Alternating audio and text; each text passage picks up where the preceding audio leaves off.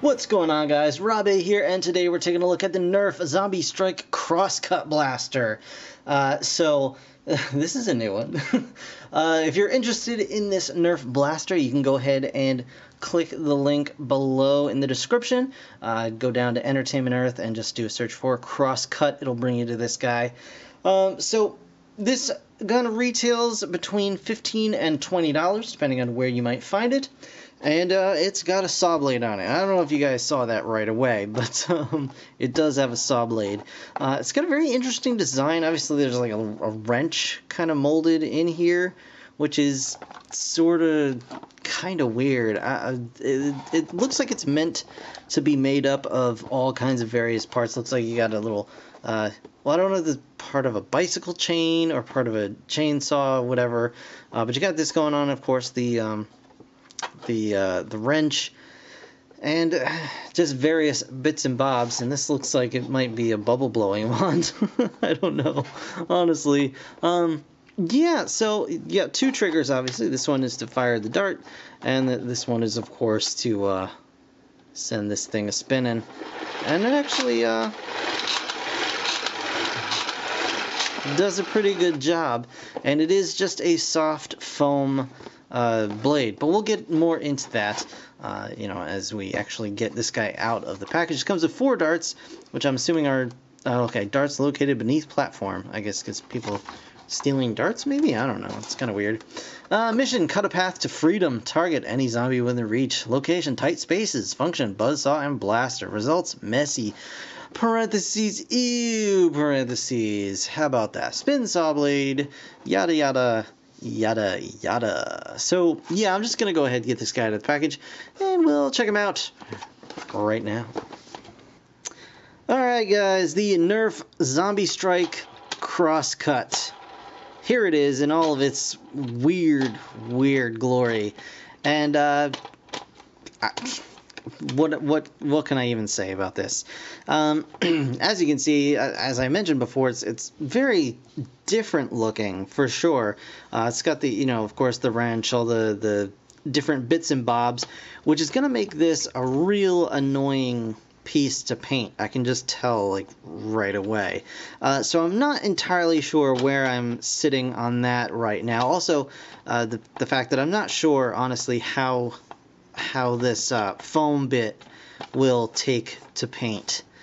So I'm really not sure about that. I'm kind of on the fence about this thing in that regard, but I can show you guys the weapon itself. And of course, you do have the saw blade here, and you fire that by pulling this secondary trigger down below. And it is just a soft foam blade. You're not going to actually cut anything, and it does not have nearly enough power to keep going were you to hit anything anyway. So I can just, like, get it, going, and it's not going to... You're not going to cut your hand open or cut your finger off. Like, it's a big, squishy, foamy, gooey nothing. Nothing at all. So, yeah, I mean, as long as you don't have any false sense that this is actually some sort of, actual weapon that could be used, effectively, you're going to be just fine. But, overall, it's not terrible. You do get 4 zombie strike darts in this set, 2 of which fit in the blaster at once. There is no weapon storage, unfortunately, so that's kind of a bummer. And you, of course, fit 2 in at the same time, and you fire it by pulling this big, giant bubble stick, and then it will fire one of the 2 darts, and then just fire the second dart. You just reprime it, and it fires the second dart. So I mean, it's as far as NERF blasters go, it's pretty much as basic as you can possibly get. The whole draw, the whole gimmick of this thing is, of course, the saw blade, which I will admit, it makes a really cool sound.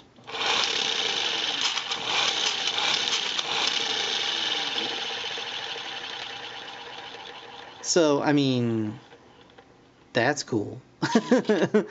uh, but other than that, I mean, it's pretty much just a very, very basic handgun and, you know, very obvious priming mechanism, which is a little bit of a bummer. I would like to, I mean, maybe if I could drill a hole in this thing and like just stick something through it so that it kind of sits, you know, cut this off so that it sits flush back here, and you just kind of grab this and pull it back.